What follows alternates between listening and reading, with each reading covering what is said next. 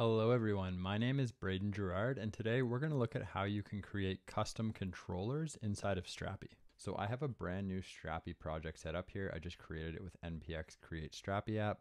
I just ran it and I have the brand new account set up here with no content in here yet. So what I'm going to do first is I'm just going to create a content type. So we'll go over here and we'll create a new collection type. We're going to call that to do and hit continue. Now I'm going to give that to do a description and I'll hit add another field, and then I'm also going to give it a Boolean, which is whether or not it has been completed. So complete. And that's a very simple to do object that we'll create here as a collection, and Strapi is just going to restart now that I've created that. So we can go back over to our code here. Actually, first let's add one to do in here just so we have something to test with. So we'll create a new to do. We'll say walk the dog and we'll set it to false. It has not been completed yet. We'll save that and we'll go over here and see that we now have a to do with the ID of 1 and it's walk the dog. So that's good. We need to publish it. So we'll publish that. There we go. And now we have walk the dog as a to do item. So let's go back over to our code now, and we can test this out to see if our to-do is working now. So we'll go over here and we'll say localhost 1337/API/to-dos. We'll send that request and we'll see that we get a 200 response. So let me just close down this terminal for you. And we can see that we get our to-do here back with the ID of 1 and the attributes of walk the dog as a description and complete as false, and then some generated date timestamps here. So that's all working. That's great. That's getting all of our to-dos. And we can also test out if we want to just find one to-do. We can go to /API/to-dos/1. And now we get that same to-do back. But instead of getting an array like we got in the other response, here we just get a single object. Okay, so we know that we can get our to-dos. But what if we wanted to get our to-dos in a unique way? Maybe we want to add some extra information in here, or maybe we want to do some logging whenever someone requests their to-dos. So first, let's look at our controllers. So to customize our controllers, what we're going to do is we're going to go into source and we're going to go into the API folder, and then we'll go to the to-do folder, and inside the to-do folder, we'll go to our controllers. Now in controllers, we have a to-do.js, and this is just the default Strapi generated code. Now we can extend this and we can customize the controllers for the to-do collection by adding our own custom actions, is what they're called. So to extend this, all we have to do is go here and we're going to say comma, and then we're going to say the Strapi object should be equal to, and then inside of here we can add our own custom actions.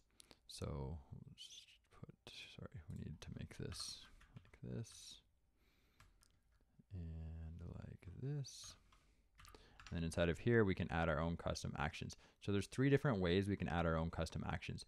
We can create an entirely custom action if we want. So let's do an example of that first. So we'll make an async function in here and we give it the name of our action. So we'll call this, I don't know, custom action. Okay, and then we're going to receive the context, and that context object will be used to get the body of the request, or to get anything out of the request like query parameters or anything like that. And then we will do a try catch here and we'll check what's in the body. So we'll say ctx.body, we'll set the body. So we'll say ctx.body is equal to OK. And then we will say ctx.body is equal to error. So if for some reason our custom action fails, it'll send back the error in the body. If not, our custom action will send back OK, the text OK in the body. Okay, so we've called this custom action. Now, if we want to make an endpoint for that custom action, then we have to go over to routes, and inside of our to-do.js, we need to add that custom action to our routes. So we can do that by creating our own file in this routes folder. So in this routes folder, we can make a new file and we'll just call it custom.js. And then inside of that custom.js file, we'll do module.exports equals an object, and inside of that object we have a property called routes, and that property takes an array of objects, and each object can be a route. So we'll set the method on the route to get, and then we set the path on the route to the path that we want to be able to access that route from. So we'll just say /custom for our example here. And then we can specify the handler that we want to be called whenever that route gets hit, which in this case is our custom controller that we just created, or custom action in our controller. So we'll say custom action, and you need to say what controller that's on. So we'll say to-do.custom action and save that. Now there's one other thing that we can do is we can give it a config object where we can configure different options with this route. And what we want to do is say auth and put that to false, just so that we can hit this without being authenticated. So we'll save that. Our server is going to restart, and we can go over here and we can test that out. So we can test that out by saying go to the localhost 1337 route API custom. And if I send that, we'll see that we get a 200 response back, and the body is okay. So we can see that we're actually hitting our custom action. So I change this to okay, hello world, and we save that. And then I go back over here and make that request again. We get okay, hello world. So that's how you can add a completely custom action into a Strapi controller. Now we can also wrap an existing action that Strapi has built in. So by default, we saw earlier we can do a find on our to-dos. So we can overwrite that find action. So we just say async find, and then inside of that we can write what we want to write to override that action, so that we can get the query from the find. So let's go ctx.query equals, and we'll say take the query that came in, and let's also add local as en. So we'll add that into the query, and then maybe we continue on doing what the default action would do. So we'll say const get the data and the meta from await, super.find. So we call that super.find to do the default functionality, and get the data and meta out of that. And then we'll say meta.date is equal to, and then let's just say date.now. So we're modifying here what we'd normally get back in the response. And then from that we can say return, and return back data and meta.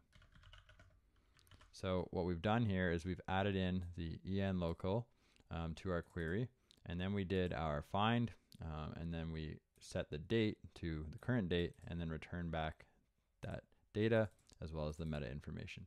So that modifies the existing, the current find functionality, right? So if we go back over here, save that, and go back over to our request here, we can do a find on all.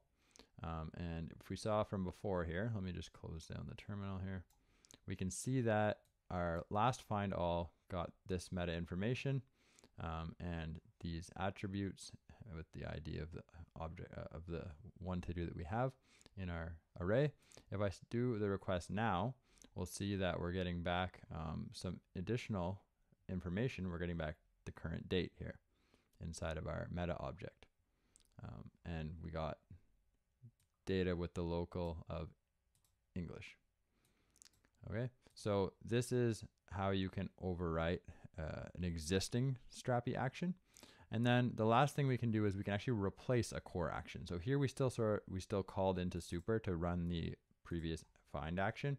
If we wanted to completely do our own action, we could say if we wanted to completely override the existing action but with our own functionality, we could do async find one, get the context, we'll overwrite the find one action, and we'll say const get the ID out of the parameters, so ctx.params that came in from the request, and then we'll get the query from the context, and then we will say const entity equals await Strapi, dot services or dot service, sorry. And then we're going to call into the API to do dot find one. And we're going to get the ID, find by the ID and the query. So that's using the Strapi service to go in and find one. So we could do this however we like. It's not using just the super find. And then we're going to get the entity out from that.